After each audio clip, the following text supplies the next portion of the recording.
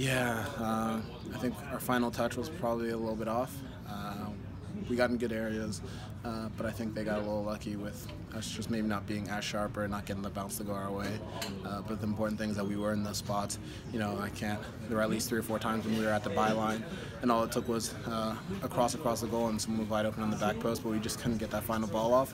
But we're confident going into the next game, knowing that the pressure's on them. They're going to be at home in front of their fans. They're going to be expectations, and the way they play, we're gonna come out and we're gonna try and win the game because that's what we have to do. Talked to Diego and I said that you guys have this counter-attack, and he was like, no, the counter-attack you guys have it's not quite a strategy, it's just waiting for the opportunity. And does that bode well? Is that why you guys have been successful on the road? Because you've been successful the last month.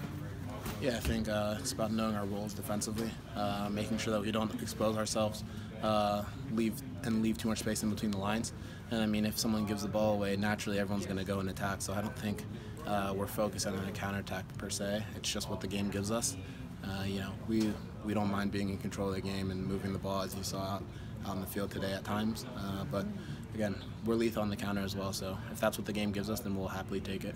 So last, it looks like ready to rumble and confident going into Sporting KC on Thursday.